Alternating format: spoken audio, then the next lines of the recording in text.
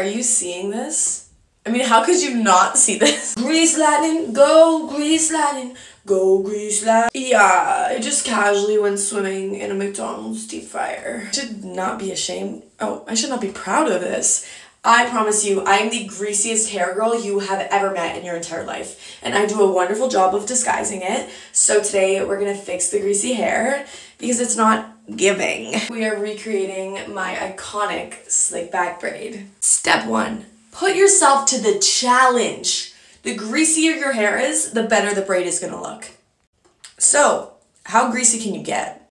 Oh! Okay, what do we need? I like to have some kind of hairspray. You could also use a gel, but I actually have enough grease in my hair that I don't need gel. A normal hairbrush and then a hairbrush like this. Superior. Trust me, you need this. It's from Shoppers Drug Mart. And then 2 ponytails. Brush out your rat's tail. Ah! Business in the front,